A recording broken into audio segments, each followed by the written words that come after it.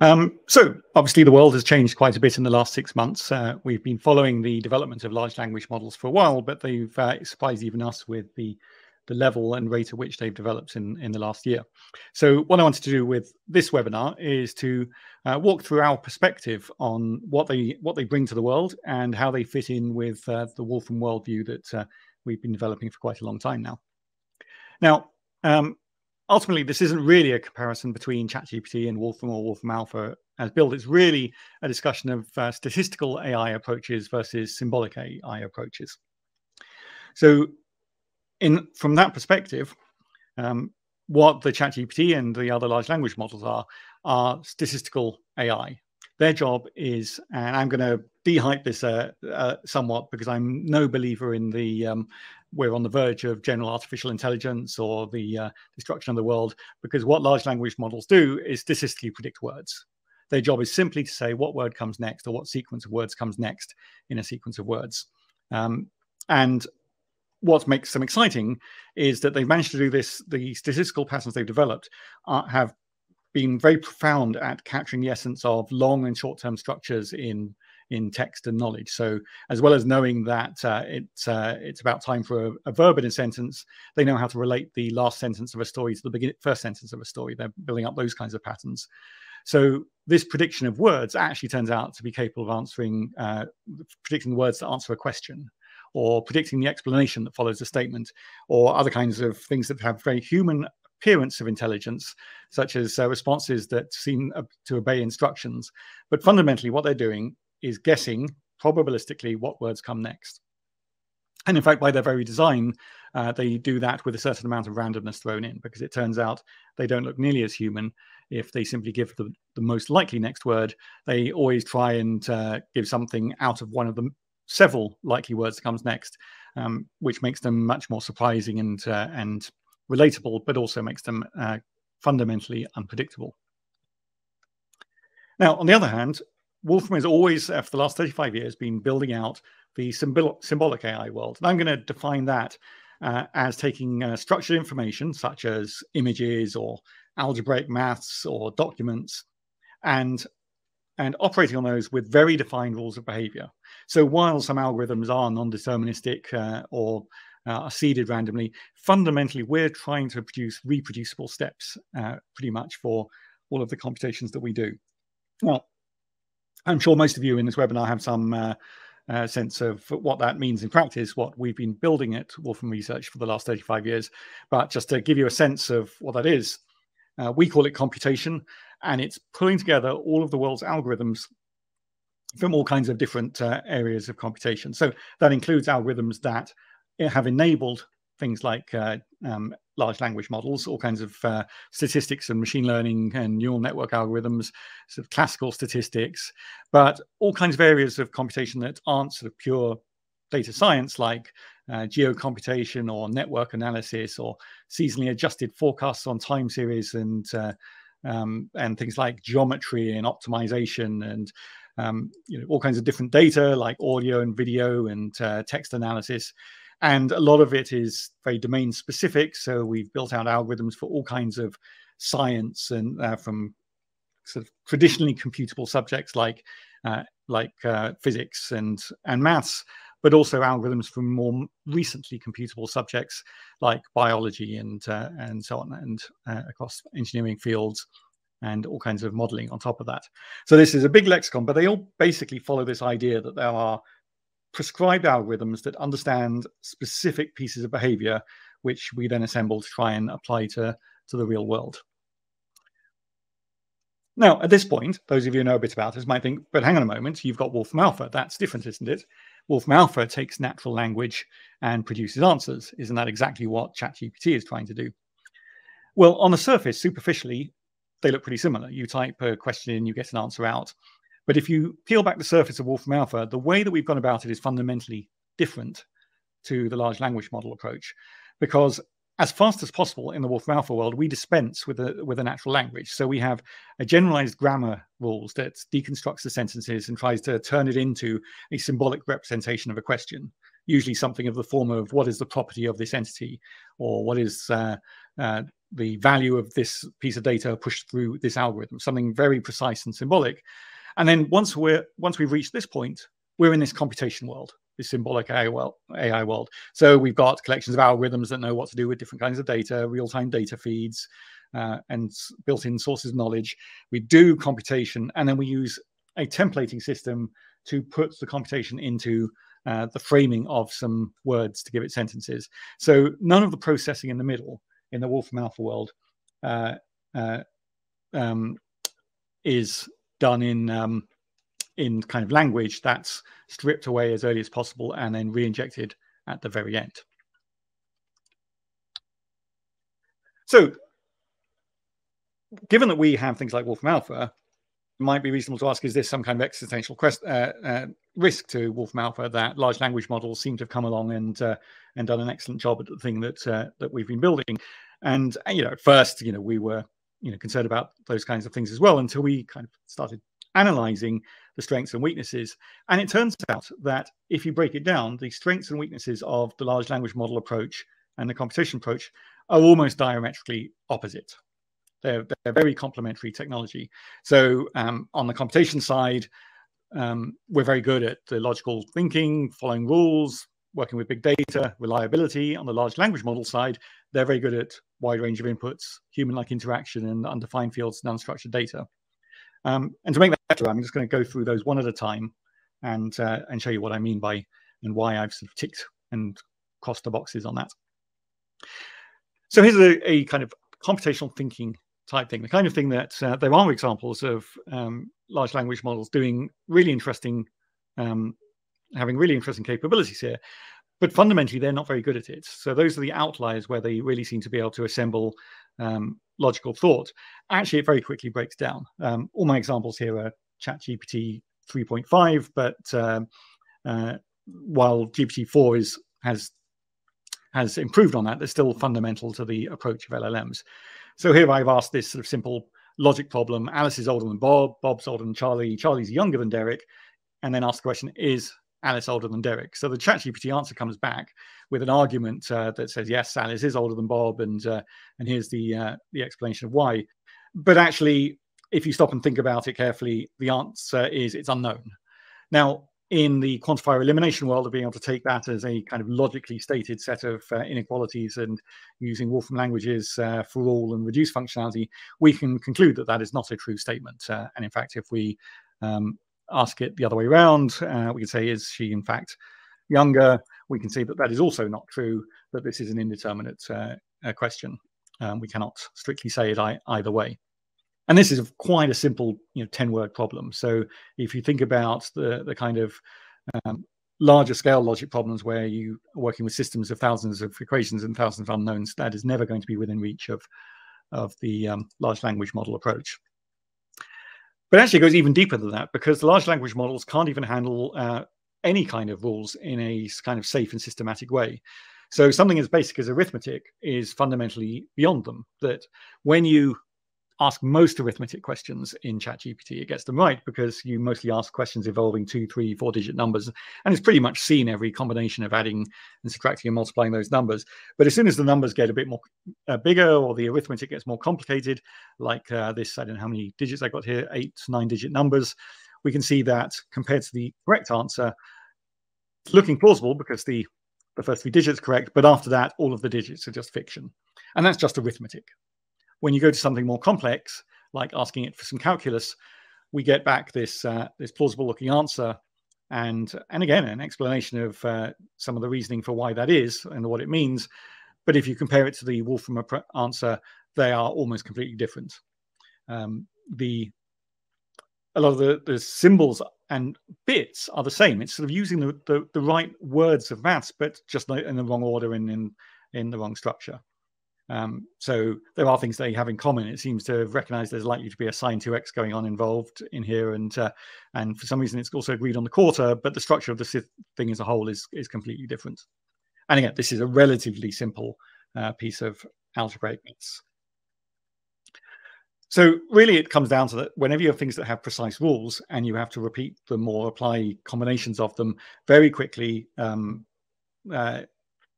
LLM approach breaks down. And in a way, perhaps that's understandable, since it's trying to produce very kind of human-like behavior, and the approach it's taken is very verbal. We're very bad at doing maths in our heads and spoken out loud. So perhaps it's the same kind of reason why we find maths hard to study, and we spend a long time developing the skills to be able to do this maths ourselves as humans. So another thing I said was a weakness for large language models is big data, which seems surprising because we read that they're trained on terabytes of natural language. The training is on big data, but actually when you use the large language model, they have a kind of working memory known as an attention. And in GPT 3.5 that I was using for this example, that is about 2,000 tokens. For GPT-4, it's about 20,000 tokens. But so I've rather meanly contrived this example where I've given it a list of 2,000 items and said, what's the last item in the list? The kind of the simplest data science question you could ask, what's the last element? And you can see that it fails at that, because the question is falling off out of its memory by the time the last data is arriving. It simply can't hold all of that to be able to process it. And of course, in data science world, 2,000 items is nothing. It's even Excel can handle that quite happily. It's trivial for me to ask the same question with a randomly generated 10 million element list, and instantaneously I can do that accurately. And certainly it's routine in our world to be working with hundreds of megabytes, gigabytes, even larger amounts of data, not 2,000 items. But here's the thing most people are talking about, and it's a fundamental issue, which is reliability. And you'll notice I've used the word plausible actually quite a few times already, because in a way that's its target function. Is the LLMs are trying to produce words that seem likely and plausible.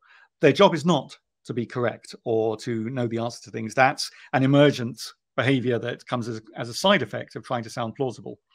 But the key thing is plausibility. So here's a typical question I've asked it: provide data on livestock populations in Turkey. And here's the answer that it gave me.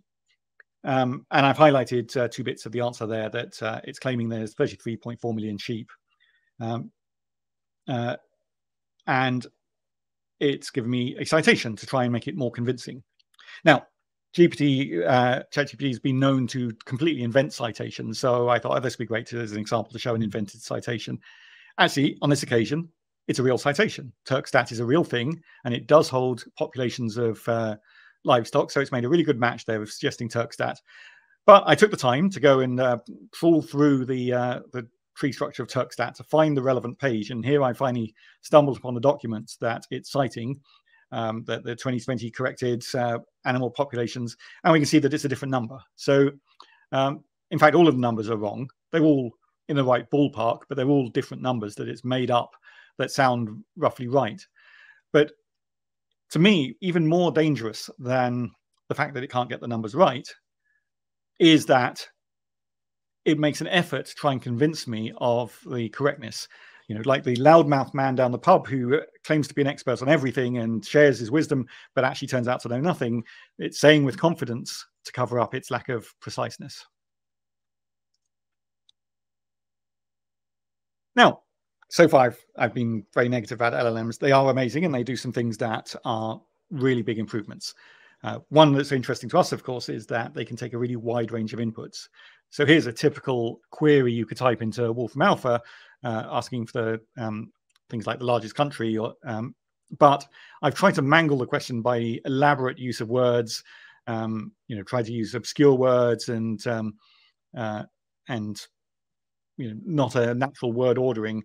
And in the GPT world, in the LLM world, it can rephrase that into the short, concise 10-word version and unscramble that complexity. Wolfram Alpha would completely choke on that question in the way that I've phrased it in the input.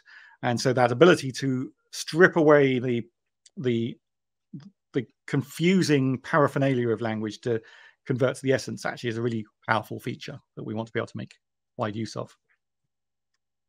Of course, the thing that amazes everyone, and there's no denying it, they are great at writing human-like words. So all kinds of fun things they can do, where you could ask it to describe a topic in a style. So here I asked it to explain Wolfram Alpha in language for a 7-year-old, and it's done a pretty good job of that. I've taken a large amount of text and asked it to précis that down to a few words. and it's made a great summary. I can go the opposite direction and say, here's a point I want to make. Write me a paragraph that makes that point well, and it can synthesize the words, it can transform words, it can extract essence, it can write poetry, it can do all kinds of amazing things with words. And really, that is an amazing breakthrough compared to the state of the art for the last 20 or 30 years. Perhaps a little harder to know whether it's useful or not. Large language models do something interesting, at least, with really poorly defined or poorly understood fields. So I don't know why I thought of this, but this was my example. How should I train a dog to sing? I have no idea whether this really would work, but at least it has something to say about it. And in the computation world, I lead a technical services team here in Europe, and we take customer projects.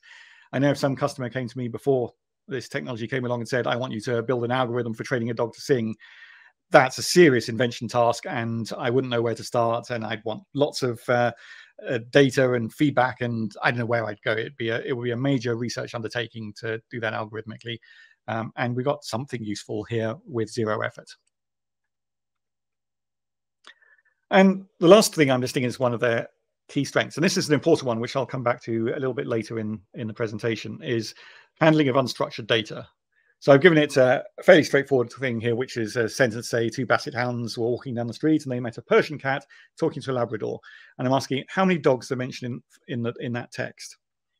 And, there is a combination of word matching to understand that a Persian cat isn't a dog, that a Labrador and a basset hound are.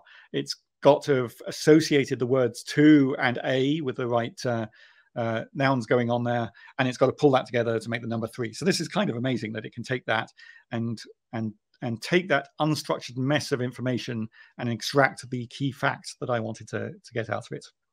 And really, I think in many ways this is the more exciting thing than the ability to chat to the computer. That's the thing that everyone's excited about because it's finally the Star Trek computer, but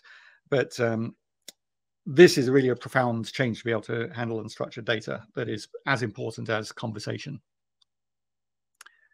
So that's the pros and cons. We've got these two worlds, and in many ways it's like the classic, although inaccurate, model of the human brain, that there's a left brain for logical, rational thinking, and the right brain is for poetry and language and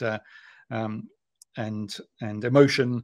And like any rounded person, we need to bring together the skills from both halves of that capacity. So what we've been thinking about really since shortly before this really made news, when we were first brought on the inside of the announcements that were coming, is how do we pull those two worlds together? And that's where, for those of you who've heard about the announcements to the public so far of the ChatGPT plugin, and we've announced, so we were invited to be one of the first plugins by OpenAI. We've also been invited to be part of the first round of plugins for the Bing version, for the Google Bard version, and we're working with other AI providers to provide plugins that aren't yet public.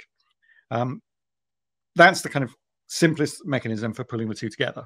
So let's switch to a browser here for a moment, and let's do this one live if OpenAI on my free account is forgiving enough to give me some CPU time. And we'll ask the question. I've got the Wolfram plugin enabled here at the top, and I'm going to ask the same question that I used as an example before, which was tell me about livestock populations in Turkey.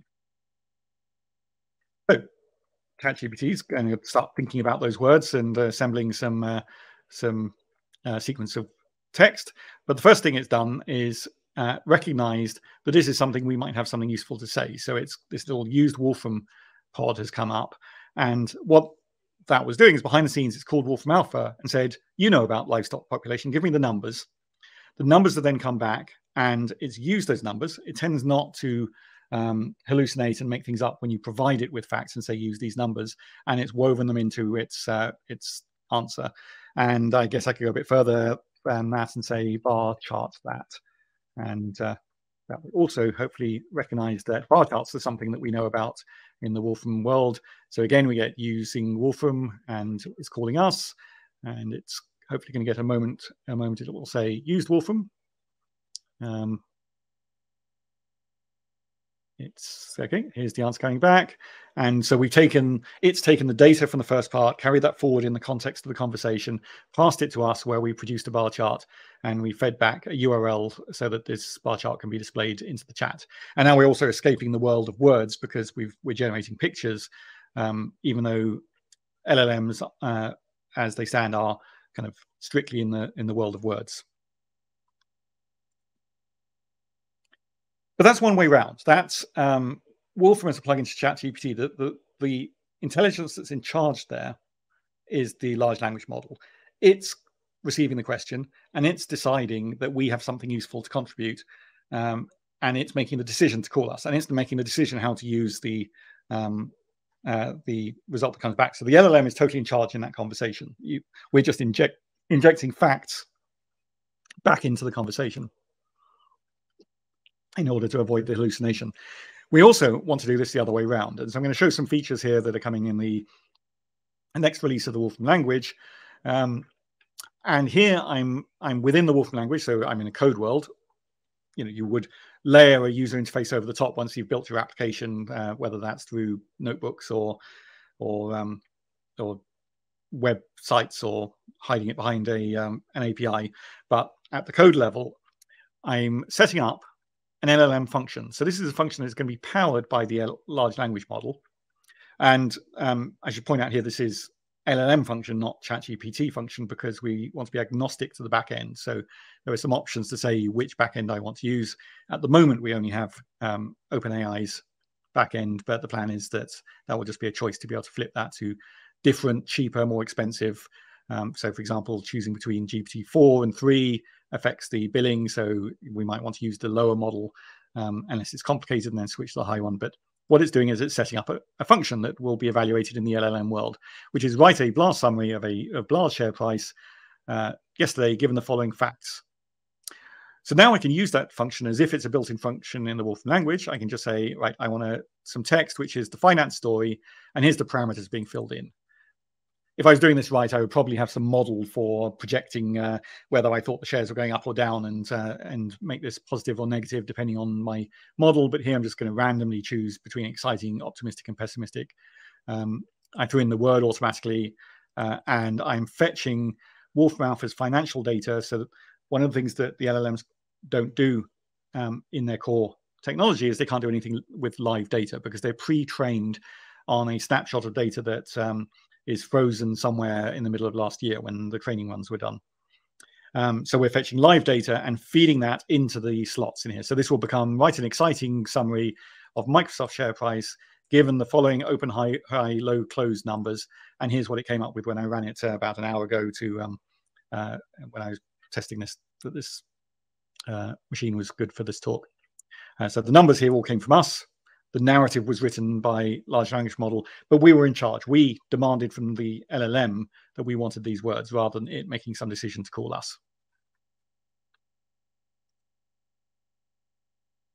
Now, the Wolfram plugin is already kind of interesting for filling in a lot of that sort of knowledge and computational gap in the LLM, but it is very generic. One of the things we want to do is to be able to combine your knowledge to make specific plugins that do more than the kind of generic computation. So once you kind of open up your mind to that idea, that's all kinds of bi-directional things that a plugin that actually had privileged access to your world could do. It could answer questions using your private information from your database. It could action things in the real world in the way that, we use Alexa to control our heating and so on. We can action things in the outside world. As soon as we've got a plugin in the Wolfram language world, everything that we can do with computation becomes available to chat or contrive chat. And what that looks like actually turns out to be really simple, because we've built a lot of the infrastructure for symbolically representing symbolic knowledge. We built infrastructure for deploying things, building automatic APIs for import and export and asynchronous operations. All of these things we've been building for years because we've used it for deploying applications that are built in the Wolfram language into organizations' infrastructure. So this is the plugin command that create a custom ChatGPT plugin. And what it does here is it declares a plugin with a certain name. So we can have more than one of those, but there's one here, which is called UK Income Tax Calculator.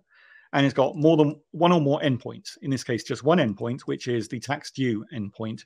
And then that's the symbolic representation of an API that will serve the parameter income with some calculation. And I picked this example because actually, from the UK tax point of view, it's kind of amusing that a few governments ago, the government wanted to raise income tax, didn't want to admit to it. And so it hid the personal allowance, which is the tax-free bit of your income. They made that go down as your income went up. So they could say the top rate of tax hasn't changed, but they were raising more tax from rich people.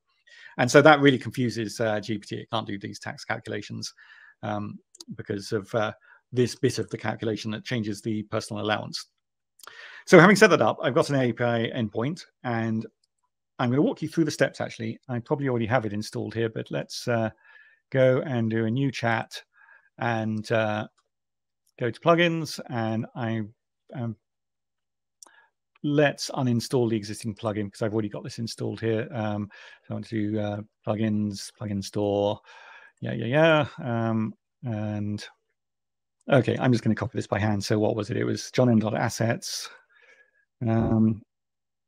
Assets. wolframcloud.com. Paste. Right, so we're telling it to go to the endpoint, and it finds it. So it says, okay, I recognize that. That looks like a valid ChatGPT plugin. I'll say install that and acknowledge my way through a couple of warnings. And now the plugin has been added to my list. And let's uninstall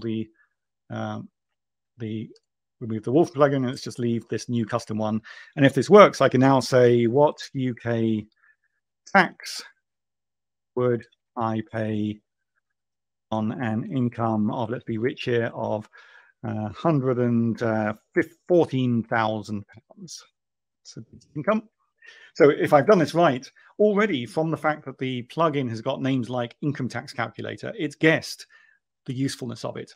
If I was doing this properly, I would give it additional information of where you would apply this and what circumstances, what it produces, what it gives out.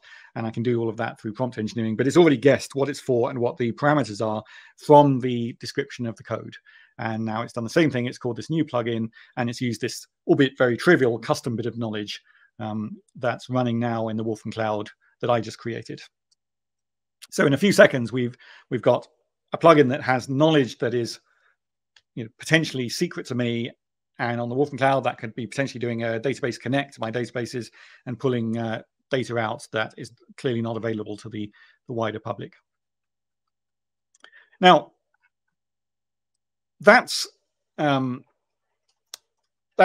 way around. That's the GPT in charge. But we also, just like our plugins, we want to have the opposite way around. And so we have the same business going on within the language. And this is what it looks like from the language point of view. We're using LLM synthesize to say we want to use the LLM infrastructure to answer some question or to write some text. So here's the instruction on what I wanted to do, which is to write a short paragraph comparing Chicago and New York. And if I just did that on its own, it would write me a nice short paragraph, probably about what the nice buildings are. I don't know what it'll come up with, whatever it feels like. But I'm giving it a bit more information. The LLM evaluator is where you tell it which the back end is, whether you're using Bard or GPT and what model and what the temperature is. But I'm also dropping in this extra piece of information that there is a tool available to it, which is a tool called City Finder Population, which will do the following thing, which has the following parameters and runs the following Wolfram language code. So in the same way that has happened when it said using Wolfram, when I call this LLM synthesize, these words are written by the LLM, but this time under code instruction. But it still made the decision to come back and get these numbers. So rather than injecting the numbers in, saying, I want you to use this number for the population and this number for the population, the way that I did with the finance example, this one is left it up to the LLM to decide, but we're controlling the thing from Wolfram language code.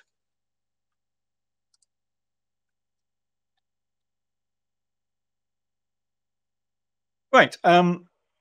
So that's sort of the what we're trying to address with the plugins: arbitrary ways of injecting facts, injecting reliability, making LLMs able to call the computable world, allowing the computable world to fetch narrative when it needs it, and all of that sort of infrastructure that you can build your applications on top of to be able to leverage best of both worlds. But I said one of the things I thought was exciting was unstructured data. So I want to talk about that a little bit. In the end, the infrastructure is exactly the same. We're going to use LLM function and the like to be able to connect to external APIs to call on that world. And when these smaller models that people are developing come on stream and become more reliable, that might be calling an LLM that's running right on my machine in private without having to use external APIs at all. But we're not quite at that stage yet. And I've actually grouped together here not just unstructured data, but unstructured tasks, because I've had a line that I've used for a long time when I talk about machine learning versus classical modeling, which is if you're data rich and understanding poor, then machine learning is the way to go. And if you're the converse holds, though, that if you are understanding rich and data poor, then using the physics or the equations of the system are the much better way to model. I now see a kind of third strand, which is if you don't really know what to do, but you kind of know it when you see it. You can describe it and you can recognize it, but you're not really quite sure how to do it. That's a really good place for these tasks that the LLMs can help with. So let's pick through a few examples here. We'll start with perhaps the kind of low-hanging fruit. One of the easiest things that is obviously useful is data extraction from unstructured data. So it turns out that large language models have an interesting emergent behavior, which is in-context learning. In the classical machine learning world, if you wanted to learn something, you give it thousands and thousands of examples, and you train the weights of the model until it's learned that. And that's how the LLM was created. But LLMs are incredibly expensive. The really big ones like GPT-4 are very expensive to train. A full training run is in the hundreds of thousands of dollars of CPU time, beyond all but the biggest organizations. But it turns out that in the context of the question, you can give it a light training through examples, and it does a reasonably good job of using that in many situations. So we built, as a kind of next level up from the LLM function, a primitive called LLM example function, whose job is to take input and output examples, kind of like Classify does, but using the LLM technology. So it actually seems to extrapolate really well from a small number of examples. So here I've used 3 examples. This is what I think it might see. A piece of text that's talking about some people. And in that example, what I want it to do is to produce a string that is the Wolfram language expression for an association of key value pairs with those values in.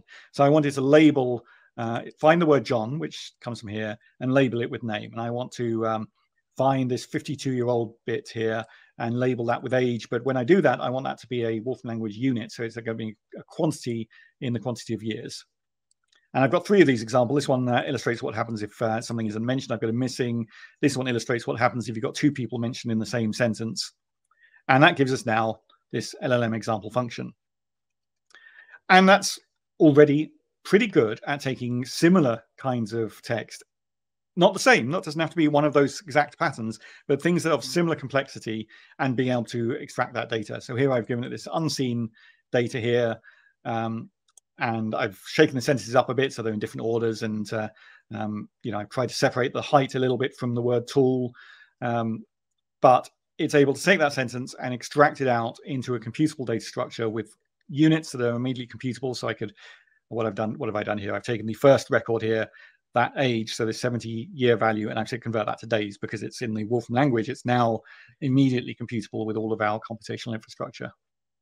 So this is a really powerful paradigm for setting up functions where you kind of can describe the task, just like I would with a junior employee, where I'd sit them down and say, here's the job, you've got to get these values out of this data. Here's a couple of examples. You've got the idea, off you go. But it turns out to be quite flexible in the kinds of things that it can do. So here's a sort of different example. This time we're going to numerical values. I'm building a social media moderator function that wants to detect offensive posts in public. And I just train it with some examples. I show it, this is an example of a 0 offensiveness. And in my scale, the I know where you live and I'm coming to kill you is the most offensive thing on here. I tried to make it presentation friendly because obviously we'd have a whole bunch of other things in that would show up that we want to give examples of. But just from those 10 examples, give it a sense of this escalating scale of offensiveness, is able to take some phrase here and say, oh, you've thrown a mild insult in here, that's a 6 on my scale, something equivalent to the you are a moron level of, or somewhere between you're a moron and you're an ugly donkey level of offensiveness. Here's one that's not quite so obviously the same thing. This was a project that I was discussing with a medical chat company who were taking voice over phone transcriptions to be able to make use of the conversation. And the transcriptions go wrong because they're listening phonetically, and while they do error checking, like, is that a real word? And they fix jumbles of syllables that don't appear to be a word into a word, they don't understand the context of the conversation.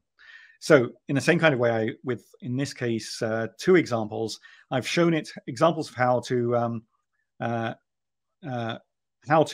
fix a mistranscription. So I've got this phrase that's in the topic of heart disease, Asian populations, might be actually a mistranscription of atrial fibrillation. So they sound vaguely similar, and you can imagine with a poor pronunciation and a phone line that it could mistranscribe that. And already it can do useful things. So here's the unseen data. I'm not even in the context of hearts. I'm just now in a completely different context, but I told in the context of eyes, I have cats and a glad aroma, and it says that's probably I have cataracts and glaucoma as the correction, which is kind of impressive. In reality, you might give it 30, 40, 50 examples. You've got to allow for the context of your LLM, because you can't give it more than the 2,000 or 20,000 tokens. You can't give it tens of thousands of examples the way you would with training. But this works really well where you're low on data and low on understanding. Should we do another one? Let's do the next one, which is this is kind of a useful one. So things like ontology mapping, it's very good at. So this time I'm not using an example function. I'm using I know what I mean, but I don't know how to do it approach. And I'm creating a function whose job is to convert a drug name to be provided into the purpose of the drug. And this is a bit of prompt engineering because I don't want descriptions or essays about the drug. I just want it to return a single word. This is the kind of instructions you have to give LLMs. And from that, I've got a function that I can now map down a database of drugs in order to put them into categorizations. And you can see here that my list of 3 drugs has 1 analgesic and 2 anticoagulants in it. Now, in the old world, I would end up having to dump out all of the values in one database and in another database and create some kind of mapping between them, and maybe do some kind of nearest spell check correction in case it said aspirins instead of aspirin. And there'd be all kinds of code and data required to be able to execute that. And now I haven't actually analyzed the reliability of this, but at some level it's working in what is 30 seconds worth of coding, which is a real kind of breakthrough in data cleaning, which of course is the expensive part of data science. I'm going to skip these examples as time is getting on, and we will talk about another topic which comes out of this, which is large language models actually are quite good at code. There's a limit because it's a kind of computational thinking. So above a certain size, they break down and start doing the wrong thing. But actually, they do slightly better at code than they do at maths, because code has so many of the features of languages. It has a syntax. It has a kind of repetitive structure to it. In the Wolfram language, you've got open and closed square brackets in the way that in English you have full stops and commas. So it's used to these kinds of structures. And if we jump back to the LLM here, let's have a look at what happened in my Turkey example. Behind the scenes, there's kind of an interesting detail here, that there are 2 ways that the 2 systems have talked to each other. In the first one, it did that kind of question rephrasing that I talked about earlier, where it's, it hasn't had to do much. It's thrown away the words tell me about, but it's turned that into a Wolfram Alpha style natural language query, something we can parse, and it's used English to English as its way of conversing with the external system. In the case of the bar chart, it's conversed using Wolfram language code. So it's actually synthesized the code for a bar chart, including the options and any styling information, and then it's executed that code on our servers, and then we've returned the result of the execution. Now, obviously, there are sandboxing issues. We take care of that in the Wolfram Cloud already. You don't want the LLM to suddenly fantasize that what you really asked for was file delete star. recursive and that it suddenly does some harm. So you have to sandbox the execution. But this ability to write code elevates the ability of the LLM to be able to do computational tasks, because where it would get muddled, it can now synthesize some code that can be executed and compute the value. Now, that actually leads us on to a kind of new paradigm, which is one of our challenges has always been that Wolfram Language, of course, is a lower popularity language compared to things like Excel, Python, and things that people get taught routinely at college or in the workplace. And so one of the barriers has always been, how do we get people through those first few hours, couple of days of learning the Wolfram language so they can be productive? Well, this now bridges that gap. And so, we thought about how to do that. Code assistance tools, that's one way, code checking on errors. So we've been building some of those things in. But one of the paradigms that we've led on for 30 years is the concept of a notebook. And in a way, ChatGPT is like the computational world was back in the 1980s before we invented the computable notebook, which is you did things through the command line, and the stuff that I've done earlier, well, that's gone. I can't go back and edit that. It's just a immutable record of things that I typed, and I have one point of entry, and then it's frozen as it goes up. And we invented the notebook to make computation much more interactive, so you could go back and edit things, you could reevaluate things, and you could explore much more freely. So we've taken that paradigm and brought it to the world of notebooks. So the idea is that I can type in here into the notebook, into this chat thing, something that I would like to achieve in the notebook. So let's make plot the differences between the first 500 primes. Hopefully what will happen now is this will call our preferred LLM, which will synthesize some code for us. And we can go and say, okay, that looks like good code. Let's run that. Okay, that's good. Let's carry the conversation forward. It will remember the context like it does in a chat session. So what would I do with this? Let's do add a moving average with a window of, what is it, 500 points. Let's have a window of 20 points. And you can use that context now to take the code it already wrote and modify that. This is looking like it's done a decent job. And there's our now moving average of the differences and primes, and the pattern starts emerging. But this is all modifiable. So I can go back up to the top here and say, actually, now that I've got this thing working, what do I do to change this to 1,000 primes? I can reevaluate that, and everything below will use that context when I ask further questions. So it's resynthesized the code. And we think there's all kinds of interesting things that can be done in this in terms of injecting context into the notebook. So you can have a notebook that is given a notion of a persona. So you could say this notebook is going to speak to the person like they're a 5-year-old. It's for children. You can pre-decide that we're in the context of say physics, and stick to the conversation in that space. We can prime it with things that it might want to talk to me about, and then the conversation is pre-led. You open the notebook and you type chat, and it'll say, no, we're talking about physics. We're not going to talk about the weather today, and keep you on topic. I put together an example that was for writing lessons plans, and it asks you as its first step, what do you want to plan on? And you say causes of World War II, and then it says, and what age group? And you say 5-year-olds, and then it writes a little lesson plan step by step. And it's been given some prompt engineering to tell it what a lesson plan should look like, so that it can just appear like it knows what I want in the first place. Now, I've been using this phrase prompt engineering throughout, and it's an interesting new paradigm for expressing yourself, because it's linguistic programming. Prompt engineering is all about trying to describe what you want, so that the thing doesn't just write some fantastic essay about the topic and will go off on its own direction. And there are all kinds of lessons being learned about how to construct good prompts. And so we've been thinking a little bit about how to make prompt engineering easier. And our approach to that has been to launch this prompt repository. And I'm on the wrong screen here. So this is at the moment, it's mostly fairly empty because we've only just put it up a few days ago. This is a repository where you can get prompts for particular tasks. And you can see here that there are various different categorizations, possibly more to come.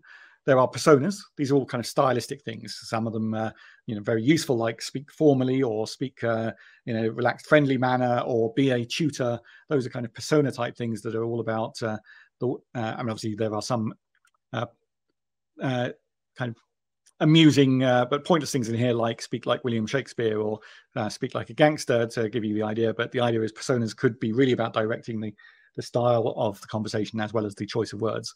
Then there are functions, which are things that can do useful tasks. And then there are modifiers that can transform things.